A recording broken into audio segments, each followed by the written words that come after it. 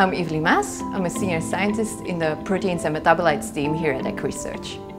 I did a PhD in biochemistry, more particular in proteins and looking for their potential as biomarkers in colorectal cancer. And in my postdoc, which I did at the University of Antwerp, I looked at how proteins are important in tumor immunology. I joined AgResearch when I moved to New Zealand 2 years ago. And initially I had in my mind it would be a short-term project, but guess what? I'm still here, I'm loving it, I'm on a permanent contract.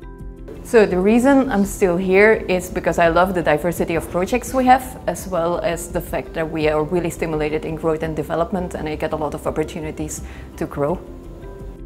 I'm particularly interested in proteins because they're really cool molecules and they're important in agricultural sector as well as medical devices and medical projects.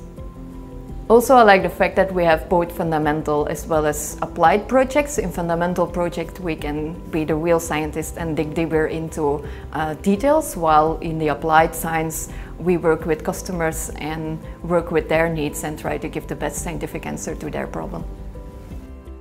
I'm really excited about the future at AgResearch because not only we as proteomics, but also genomics, metabolomics and transcriptomics will all move in one joint facility. This is really exciting because we can collaborate between the omics teams really efficiently. We can share data, we can integrate these big data sets into a really system biology approach, and this is really cutting edge science, and AgResearch is the only place to do it in New Zealand, so I'm really happy to be part of this.